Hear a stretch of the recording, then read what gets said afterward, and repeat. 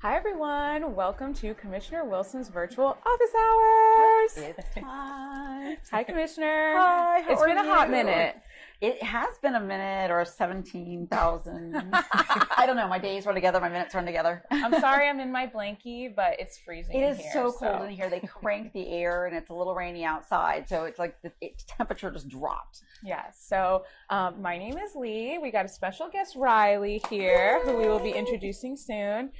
Last virtual office hours, you did a tour of the Town of Oakland Arts and Heritage Center. Oh my goodness. I hope if you haven't seen it, please go back and watch that. It was fantastic. If you haven't been out there and you live somewhere in shouting distance, make some time, go walk on the trail, finish your day by going through the Arts and Heritage Center. They have, different exhibits that are coming. There's some really cool work that they're doing in a historically, in a cemetery that was undiscovered until recently. So they continue to update their displays and all of their research. So fascinating. Yeah, so catch that because we did a virtual tour with our homie Drew. It's Drew's birthday today. Happy birthday, Drew. We're going to be shouting Drew out. We're trying to embarrass him every chance we get because he's a really fantastic person who likes to work so hard behind the scenes. So we should celebrate his birthday really loud and as many times as we can. We're going to call him out. We're going to get him on the couch. You wait and see. So let's just jump right in because there's so much since last week that has happened. We can start right off the bat with Florida Rising hosting a press conference. Yeah, this was a big week in Orange County, and I think there are moments in time, you know this from having been here for a while, that like you think, okay, remember this, because I think this is a turning point in this county, and I think this week was one of those. We have heard from residents all across the county, even though I know this isn't exclusive to our county, who are really hurting right now because their rents have jumped like in huge chunks. We're not talking about like little 5% increases. We're talking about 20, 25%, 30%, 40%, 75% increases within a matter of months. And so, I think at some point, as much as we understand that there's only so much government can do because this is a market issue, that we also have to do something.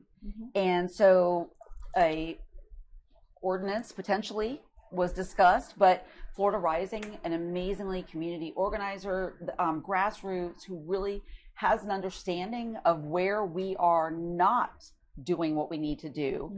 And I mean that not just with rents, but also in wages and in making sure that we are, because oftentimes people are like, oh, the rents are just keeping up with inflation.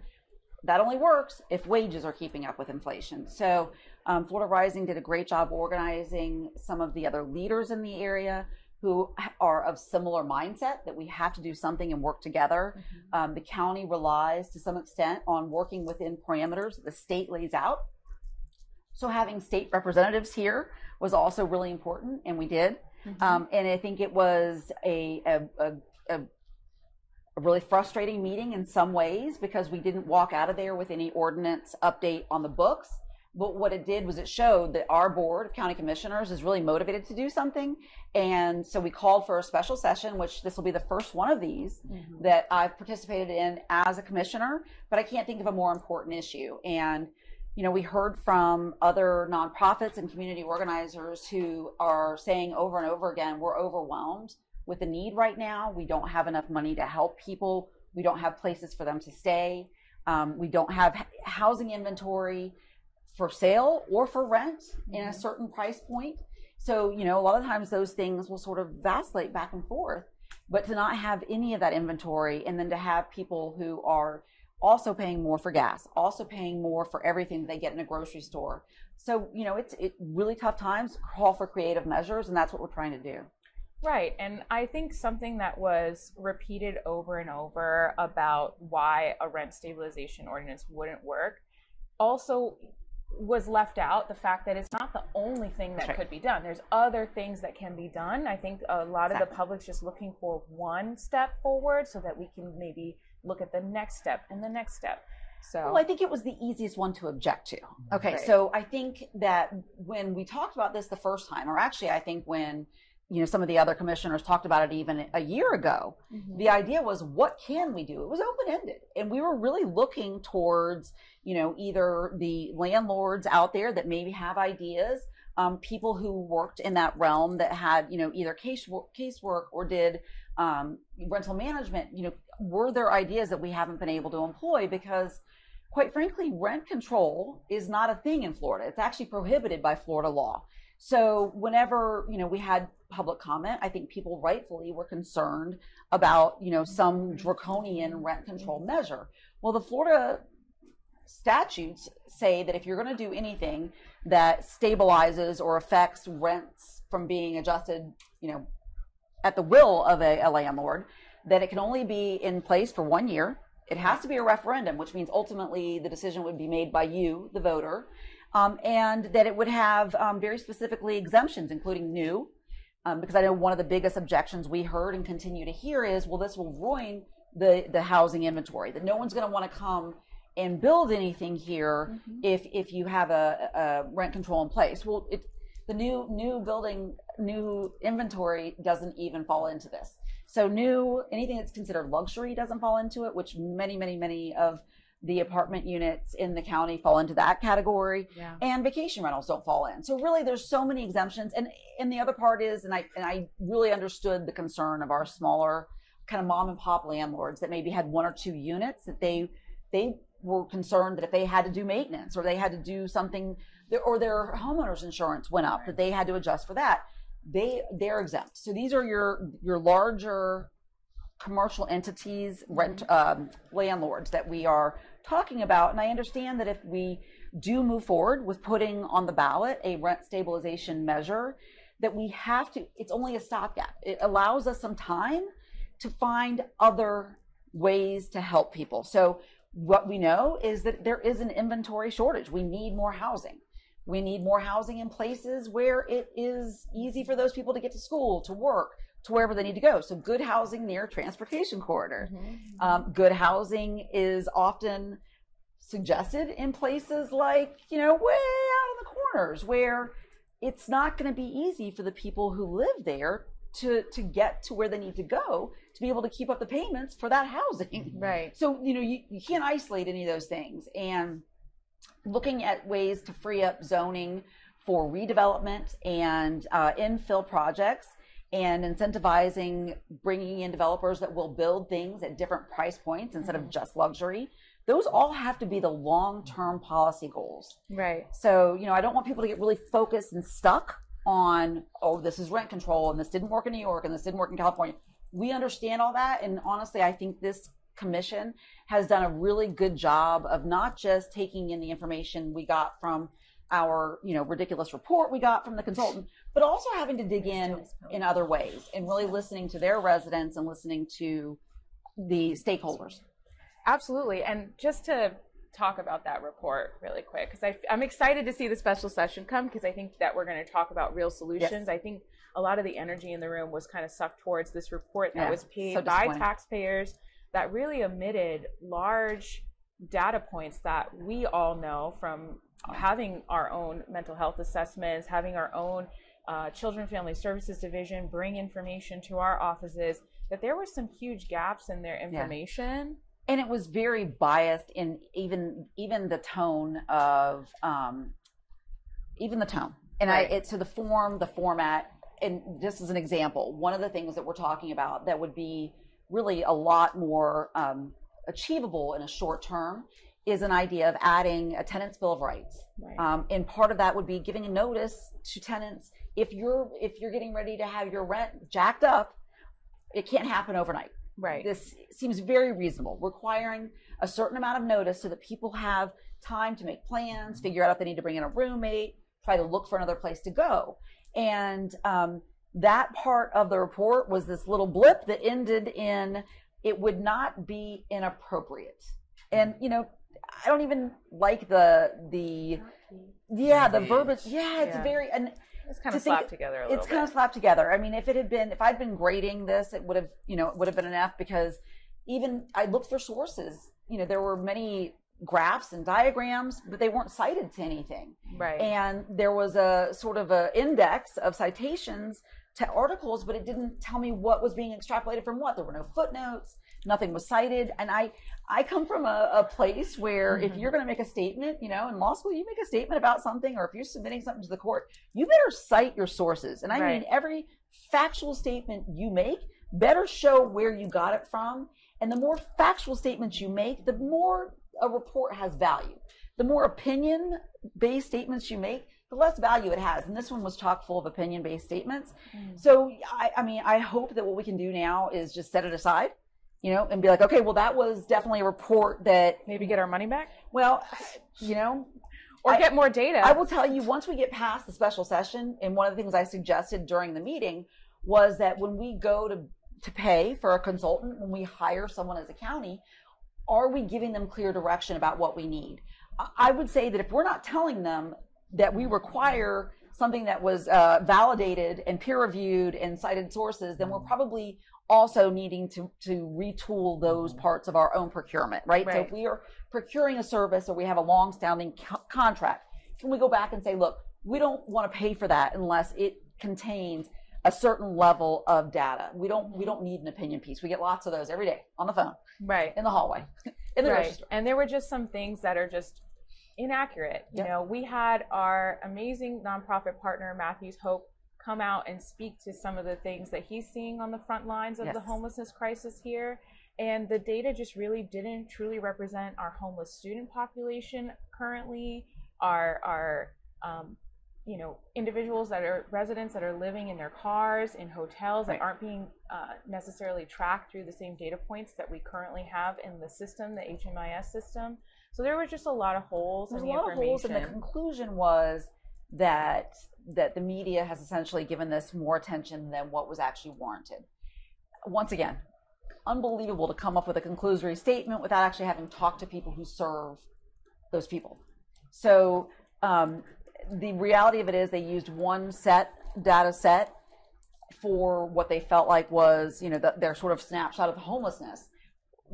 Because we started working on this the day we walked in here and trying to figure out how to help people, what we found out about the data set they use is that it chronically undercounts. And even the people who do the counting for that data set will tell you, we know we're missing people. We can't get to the people who are oftentimes sleeping 17 in a room. We cannot get to the people, they don't count for this.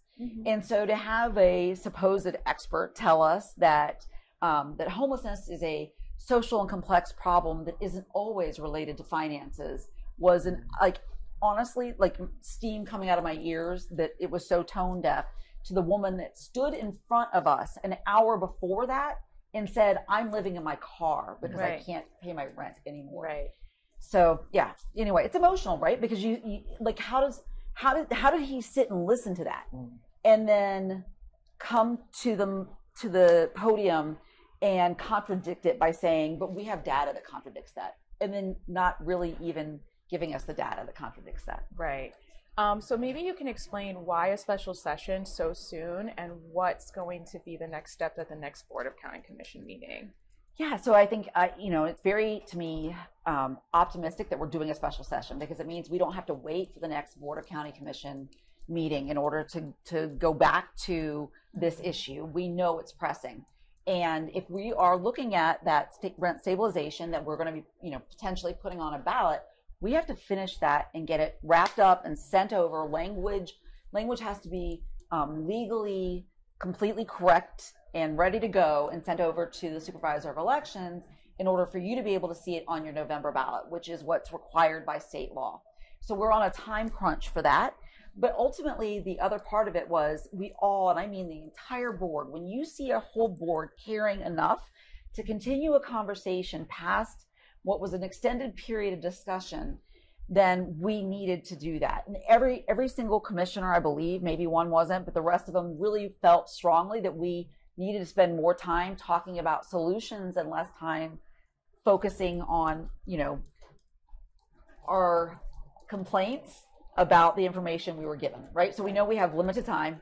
We know that our report maybe was substandard. But what we have to do now is take what we do have, which is a wealth of census data. We have great community partners and nonprofit partners with their own data. We have amazing stakeholders from industry, from our out in our nonprofit world and other jurisdictions that we can draw on. Mm-hmm. And so to having all of that coming in, sitting down and just having only one topic to talk about, and that is what we're going to do in order to try to bring relief to people who are being priced out of their rentals because the rental skyrocketing rental costs. Right. Awesome. Well, stay tuned and please check our social media as well as sign up for the newsletter that Hannah will definitely make sure all this information is in at www.nicolewilson.org. Yeah, and if you have any questions about it, because it is complex, and I'm not saying that in the way that I think I can break it down for you to make it simple, because it's not going to be. But if you have a question, please reach out, because I do think that sometimes unless I hear from people, there are things that aren't brought to my attention. And we've had some of the most important things that we've worked on in this office brought to us because somebody heard us talking or saw something that we wrote and reached out. So please don't ever hesitate to do that. Right. And I think just for me, the biggest hole that I didn't really feel was the justification of the increases at that percentage over the course of just a short period of time, right? Like it sounded like an average annual lease increase was between 6 to 15%, maybe not even like that. Well, in the report, what was 15% is okay, but it's 25 to 40% right now. And I didn't hear any landlords say, well, my this and this went up by this percent. I didn't hear those numbers to justify why we're okay with seeing such dramatic increases outside of, well, it's market rate. Well, it could also be price gouging. Well, and I was going to say the report specifically said that they didn't address profiteering as a condition. Well, then that was one more data set we didn't get, right? That was one more piece of information that we didn't get. And I think, to your point, we do understand inflation's happening right now. So if you are a landlord who has to reinvest in something, that it may be costing you more, that's understandable. But that should be somewhere in the same line that we're seeing inflation. Right? Over the last 20 years, those increases, the largest jump, was something like 4 or 5%. I think 6% was the highest over 20 or 25 years. Last year, it was 25%. Just last year. Right. So this was probably an underreporting, right? That's all we could get our hands on. So what that tells you is that is dramatic and it's unexpected, because the inflation we're seeing has been happening. We've seen this incremental inflation. We haven't seen it at 25% overnight. Right. And so, what's a missing piece here? And that's really what we needed to get at. Right. So stay tuned for that. Also, there was a lot of public engagement on the Discovery Church public hearing. Yeah, so this was relating to actually our Lake Avalon rural settlement in District 1. Lake Avalon rural settlement people, if you're here, thank you so much for being so plugged in, so engaged.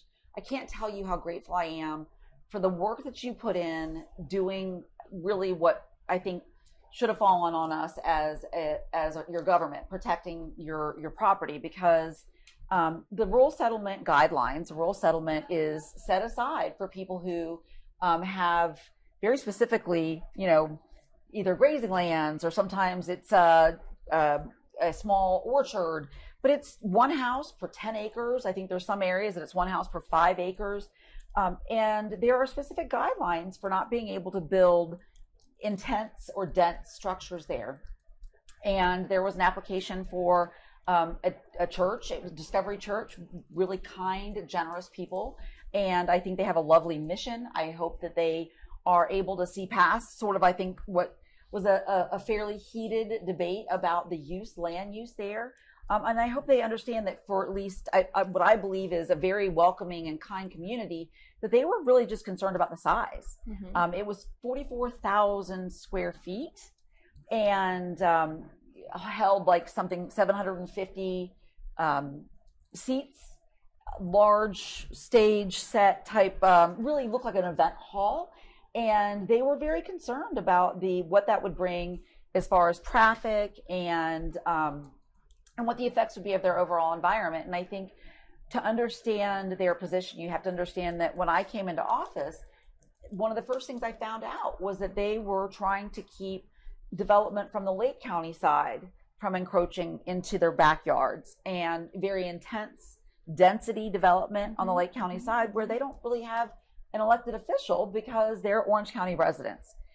We have since then, of course, been able to connect with our Lake County representative on that side and forge a good relationship, understanding that some of those approvals, just like how I inherited some lousy approvals, have already been given. But what can we do now to try to give them some buffer and protect their rural way of life?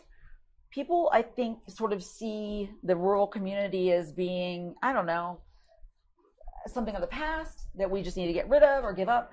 But what you don't understand is that if you go to your farmer's market, a lot of times when you're getting something that was raised locally, your local honey, your eggs, that may have come from right there. And the best way for us to be able to feed ourselves without having to worry about supply chain issues, without having to worry about some big international inflation issue, is to really preserve those smaller independent agricultural businesses. The best way for us to preserve our own environment is to make sure that we have open space, right, and that we can recharge water that falls in rain, and we haven't paved over everything. And that's why we've set aside areas to be specifically preserved in that way. And so the rural settlement folks they're been on the defensive for a long time. And I just want, if you're tuning in or if you are a member of Discovery Church, I love everything I learned about this church, everyone I met from this church. And I really believe in the mission and the work that this church does. But I think in order to best serve the people in the community where the church builds itself, they need to have a community that needs them and wants them. And what this community is saying is, we just need the pasture land. We need the farmland. And so my hope is that we hear soon about them finding some great location. Ideally, how neat would it be if they found a cool infill project, right? They need 44,000 square feet. That's like a Walmart neighborhood center. I know there's several big box stores right on 50 in West Orange County, right, that could really use an infill project. So right. I'm very hopeful that they'll be able to find that, and that they can serve the community the way they want to, and the way I know that they will when they find that home. Yeah.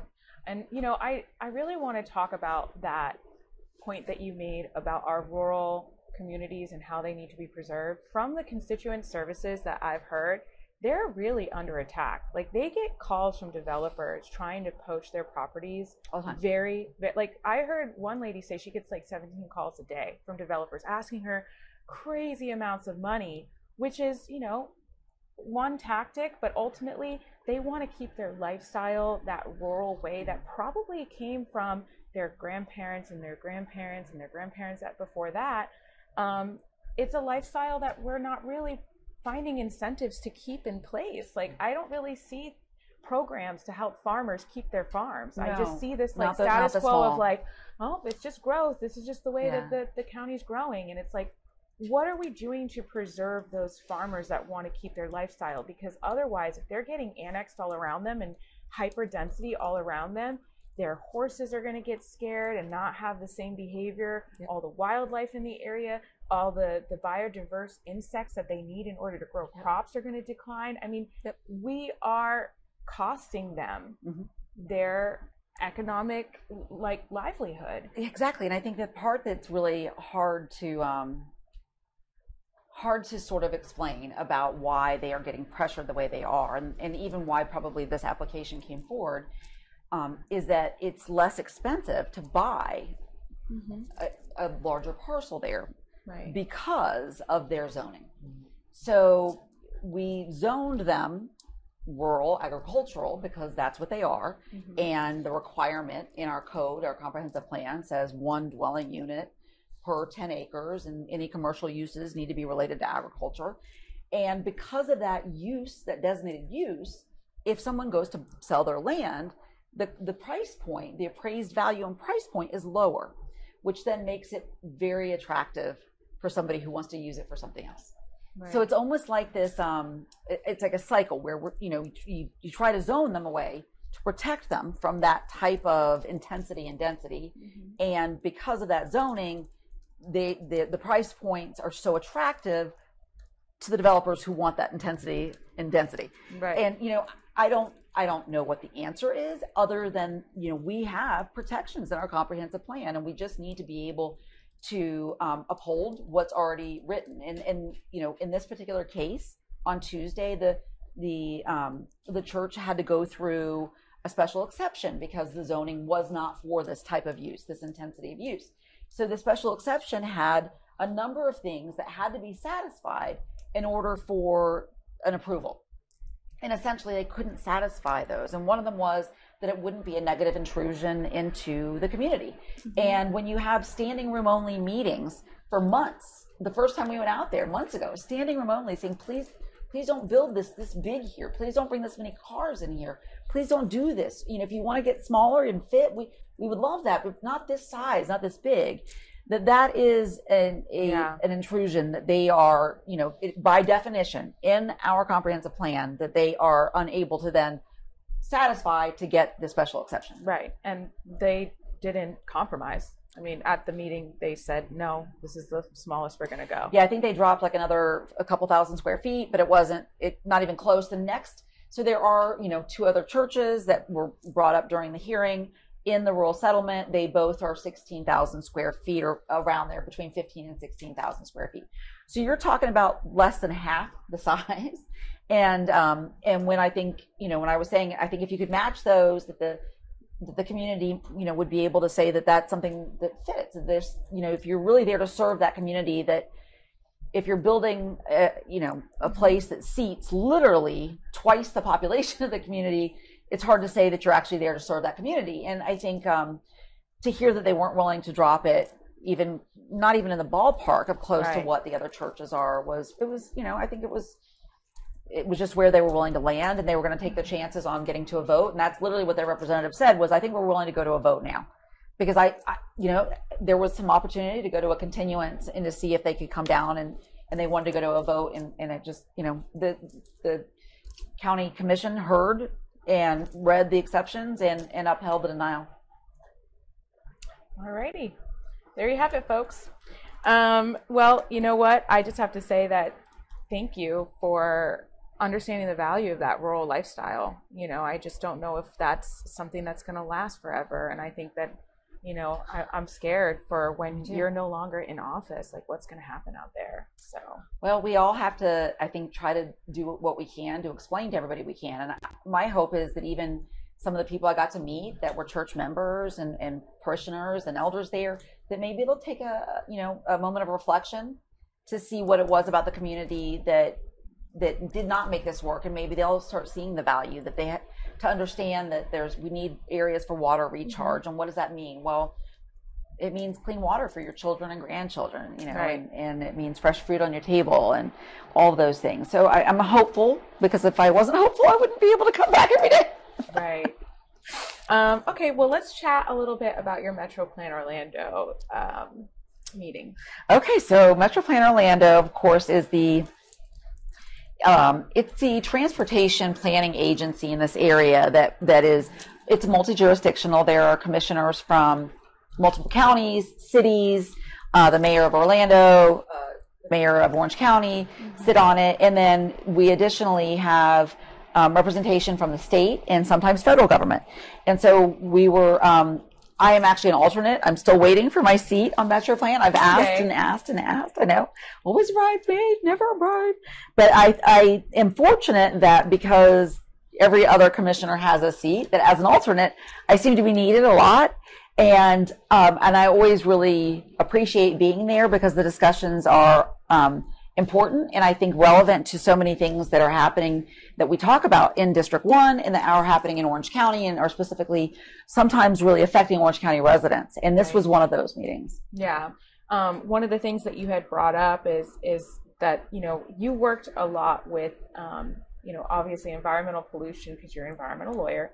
And one of the big things is air quality improvements and requirements from the state and from the federal government. Yeah. What did they talk about when it came to that? Yeah, this was really it was interesting for me to be there on a day that they were talking about our really requirements in order to satisfy what's been established in the Clean Air Act. And the Clean Air Act, of course, was something that was put in place after industrialization. There was just an unbelievable amount of air pollution. And this was before we even really understood a lot about ozone or carbon and what it was doing to our planet. This was just about people literally waking up and not being able to breathe. And if you ever have a chance to look up the history of the Clean Air Act, very tragic case in a little town near, I think it was a copper mine, a smelt, where there was a weather condition that took the pollution, the air pollution that had been coming out of this particular operation for a long time, and it sort of sunk it in on this town. And it essentially was a catastrophe, and it killed part of a town. And after this happened, they realized that there needed to be some regulations, and the government had a role to make sure that if there was some kind of an operation in the area that was putting something in the air doesn't know that it's left the vicinity of a factory. The air just moves and can, move around and kill people in the area. So part of the Clean Air Act is monitoring air quality, and there's a set parameter for areas across the country. It's not the same because air is very different when you're down at sea level as opposed to being in the mountains. It's different, up in the north, down in tropical areas. So it's different in different places, but essentially these parameters tell us if we are getting to a certain number that we may be risking some health. Now, obviously, because science, thank goodness, continues to evolve and people do more research and we understand more and more about the impacts of different pollutants on the body, those standards have gotten stricter over the years. And something that people know for a fact now that they may not have known some years ago is about the health impacts of ozone. And that there is very specifically some bio processes that create ozone. And we sort of know what they are. We know what causes them. And we understand now that once it gets to a certain level, we are doing damage to our residents. We are doing damage sometimes, and we're being not compliant with the Clean Air Act. And the federal government does monitor this. So we have Orange County, our Environmental Protection Division has monitoring, and they report to the state. The state and the county send their information to our EPA, our federal EPA, and it's all tracked. And one of the things that we learned at MetroPlan was that there has been an ongoing eye on these ozone levels and the clean air monitoring in Orange County, because it appears as though the new standards that were set in 2015, that we may be ticking closer to being out of attainment. And what that means is that, if we pass that parameter, the federal government says you're in the danger zone and you're probably hurting your residents. I think if you talk to people in specific areas in Orange County, they would tell you that they've already suffered. Right. That we can pretty much hone in on areas where there are higher incidences of asthma and cardiovascular and cardiopulmonary disease. And you don't have to look far to see what the potential environmental hazard is near them. Right. Sometimes it's just a crisscross of highways. Sometimes it's that they took out a forest and they have a crisscross of highways. I'm saying that if we do those things, we shouldn't be shocked to see these hot spots of higher rates of asthma and other pulmonary disease. So, long story short, at MetroPlan this week, because I was just lucky enough to be there on that day, they went over the attainment and the data and the research on basically where we are and what's causing us to getting closer to being in violation. The reason why I kind of want to bring it up here and tell you all, other than that it's really important because it's your health and your welfare and your well-being, is that there are things you can do. So when they break it out and they look at all the things that sort of contribute, we know that tailpipe, driving a gas car, is one of the issues. It's one of many issues. It's a high one, right? Tailpipe is probably the highest nationally. One of the things that blew my mind when we looked locally is what idling is doing. Now, what is idling? It's when you get to your kid's school early and you put it in park, but you leave the car on and you read a book. It is really, really harmful. Right. And look, I get it. There are times you got to rush off to a doctor's appointment. You got to get somewhere, soccer practice, dance practice. Just turn the car off. Right. Roll down the windows. You can still read the book. You can still hang out, maybe walk in, see if they need a volunteer. I always found that, that those schools typically need help. They need a lot of help, even if it's just, putting library books back on the library or picking up, kids' lunch trays. So I get it. You want to be there. You want to be close to your kids at their school, and you want to maybe scoot out of there as soon as there's dismissal. But idling in the car is really showing to be a problem. And the other interesting report that we got on the same day in Metro Plan was across the state right now, there's a problem. Obviously people are ordering a lot more of their goods in. And so we get a lot of deliveries. There's a lot of deliveries coming in. A lot of those come in trucks. We don't have as many freight trains as we used to. We haven't quite gotten to the drone thing yet. So right now we're in that middle ground where we have a lot of trucks on the road. And truck drivers trucks need a place to pull over and sleep for the night. It's not safe if they can't sleep. They need to be able to have a safe place to park it and get their good night's rest, right? We're all safer for that. And there's just not enough places for that. So Department of Transportation at the same meeting brought up the need for finding places for overnight parking for trucks. Well, what we found out is there is another metric in the ozone, the air quality, called hoteling. And I raised my hand and I said, Doctor, because we had a really cool professor there teaching us about this, these metrics. And I said, what is hoteling? And he said, oh, that's idling overnight. So essentially, what that then turned into was, if we are looking for locations, if the state of Florida and Metro Plan and local governments are looking for places for overnight parking for trucks, can we find a place for them to be able to hook into electric so they can turn off the gas? Because really what they're doing is they're running little generators out there, right? You're out there, you go in your rig and you need your air conditioning. You need to be able to, use your phone, so you've got it plugged in, so your truck's running. That idling is really harmful. And so it was really an interesting timing to hear this need for overnight parking at the same time as really learning about what idling is doing to our air quality. There's going to be meetings coming up. The Department of Transportation is hosting a meeting here in Orange County. We will get information out to you about that, about potential locations for overnight parking for these trucks. I am somebody who really believes in trying to find other ways for us to get around besides using our gas guzzling vehicles. But I'm here to tell you that right now, I'm very grateful for our truckers. They are bringing us our medicine.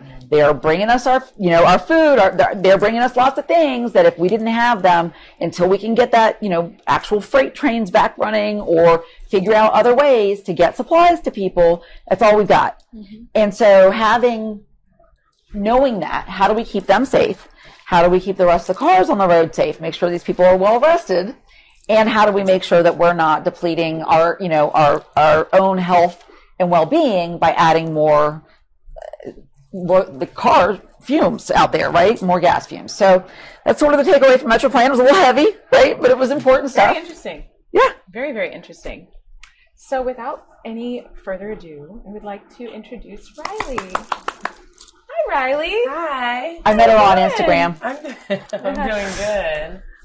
So we did not make a formal announcement on this yet, and Hannah wants to jump in. So Hannah, come sit on the couch.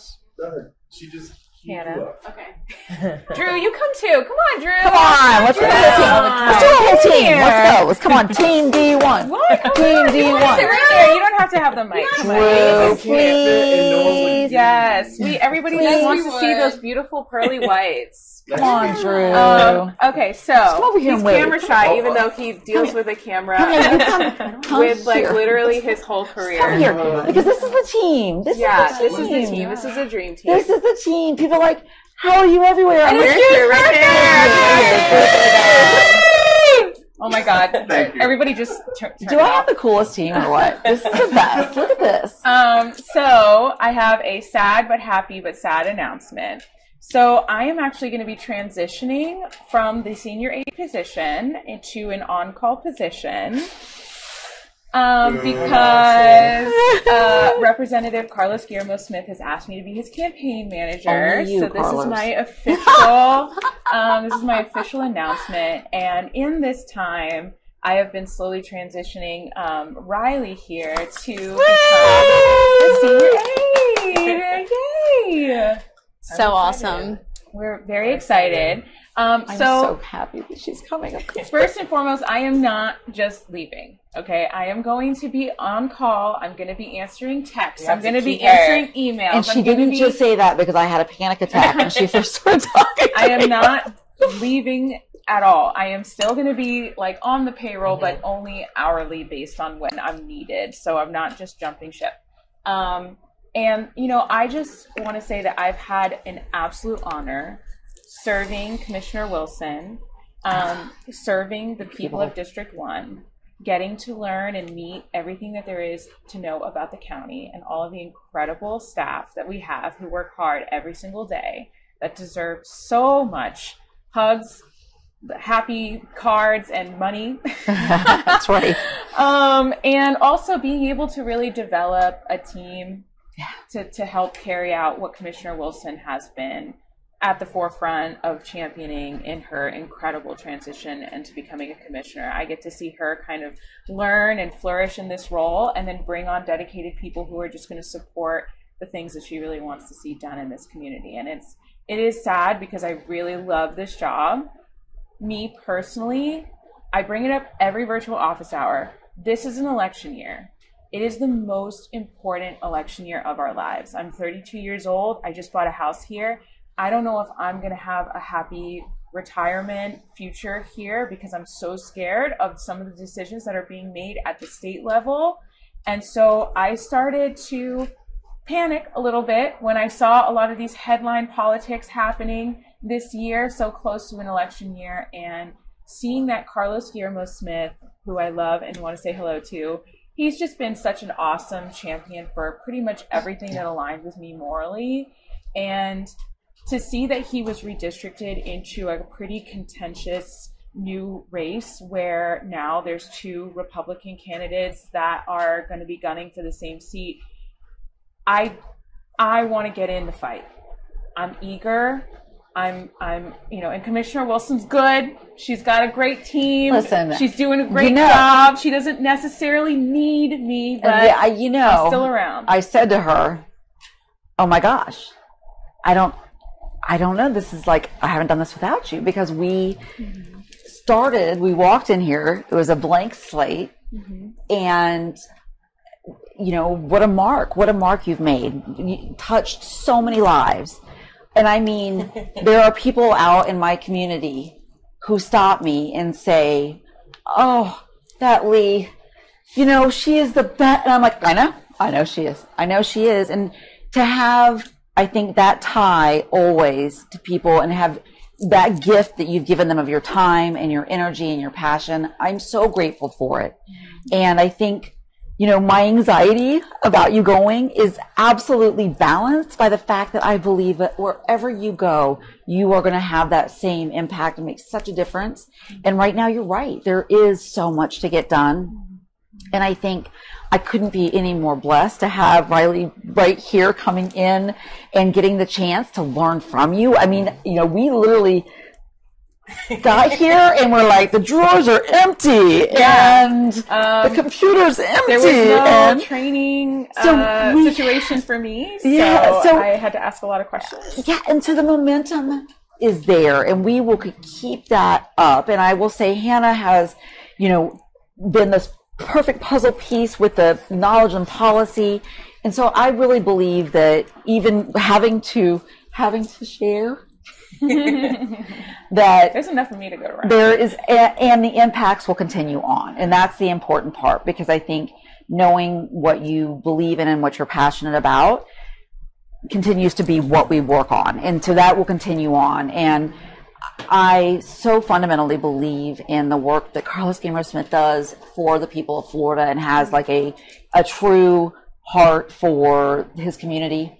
And so understanding that role of the state and how important all of that is to local government, I'm glad we'll have you in that position. I'm super excited. I just say that, it is so hard right now because I have imposter syndrome. Like I had when you first asked me to come on, I was like, no, why would you ask me? Aren't there more people who have way more experience? Like I just came from the little nonprofit world. I'm not in politics. I don't know. And you gave me a chance to help me understand that this was my area. This was my skill sets as a person fit really well in this space. I feel that same amount of imposter syndrome moving into a campaign manager role because campaigns are very challenging, very fast paced. You have to juggle a lot of different things. But campaigns are more successful when you lead with a full heart. Yeah. And I think this office, yes.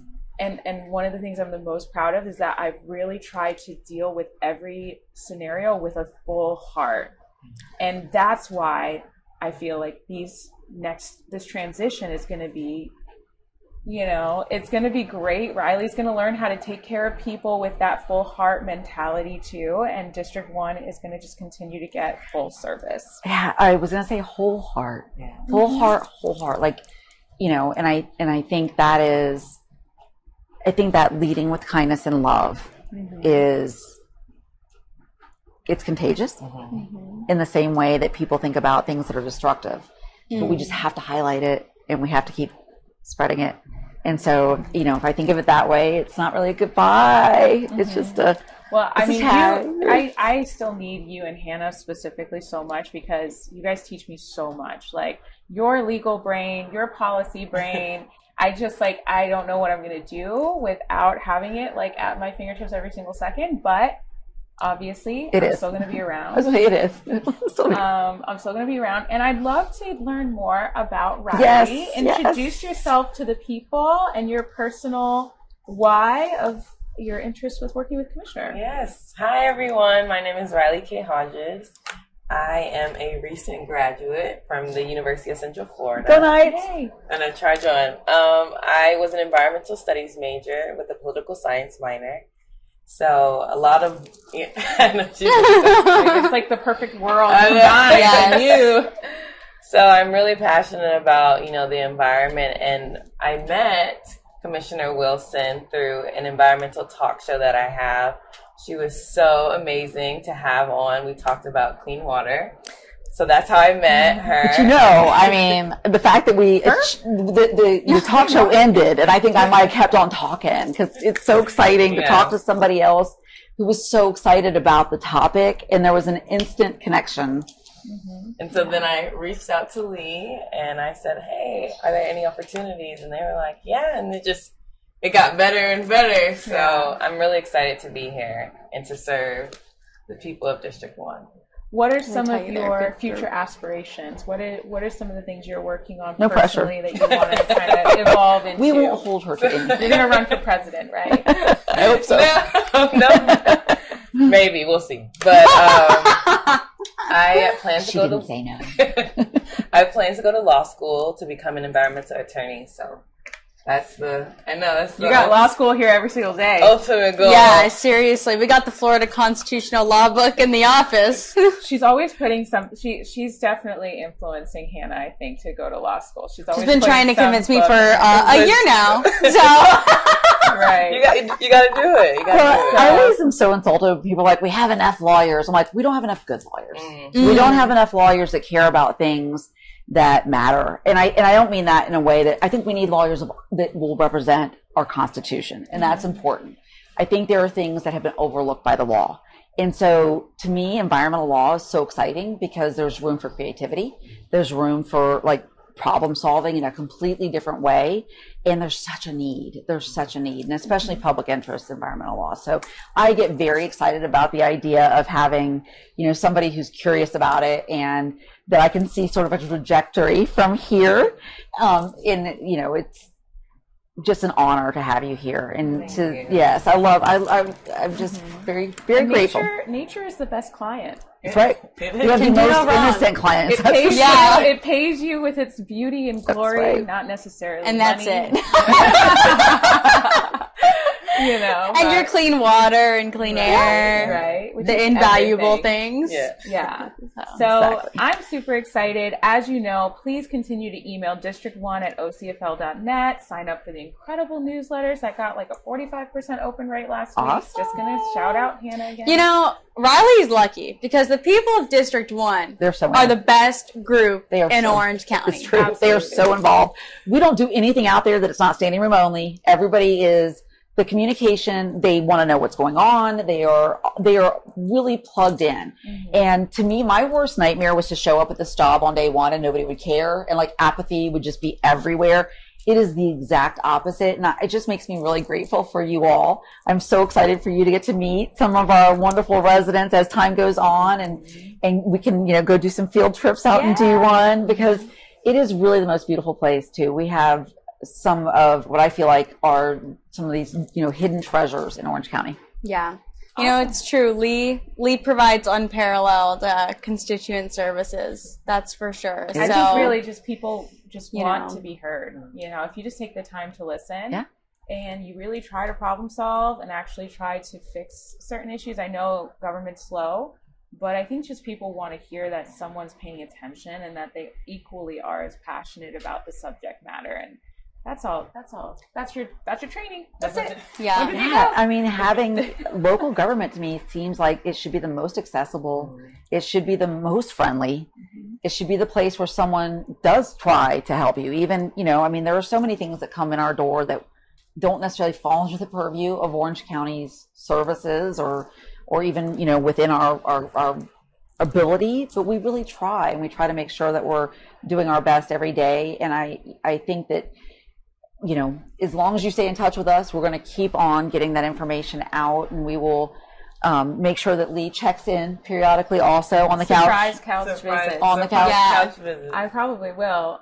But you know what? Drew will teach you everything you need to know. He actually knows this entire county like the back of his hand. Yeah, Drew's I know the more pro. than I did. So thank you all so much, and thank you, Commissioner. Really quickly, I kind of wanted to touch base on if somebody is tuned in, and I know there's been a lot of activity online and in questions about the Dr. Phillips Marketplace. We still don't have an application on file. So I don't want you to think I'm ignoring you and there's stuff going on behind the scenes. Nobody has reached out to me. We have no application. I've had no developer call me about a pre-app meeting.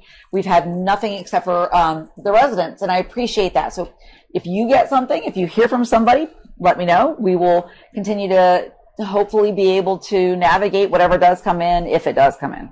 Right. And a reminder, we talked about this at the June 1st community meeting. If you want to get on the email list, we do emails by like geographic area in District 1 as well. So you'll be added to the general newsletter, but if you want to email us at district1@ocfl, or if you're an HOA, president or member or anything, send us that contact info. We will add you to the list and make sure you have all the information we have, which, like Commissioner said, at this point is pretty much zip. Yeah, we haven't gotten anything, but we do, make sure that we send out everything we have, all of our information. I know sometimes it's probably pretty dry to see every development plan or every application, but I think that having it out there, if people are curious, is more important than anything. So you can zoom by the things that don't, really matter, but if you have any extra questions about stuff, just let us know. We love you. We love you, District 1. You're the best. District 1. District 1. That's right, we're number one. Have a happy Friday. See you later. Bye. Friday's tomorrow.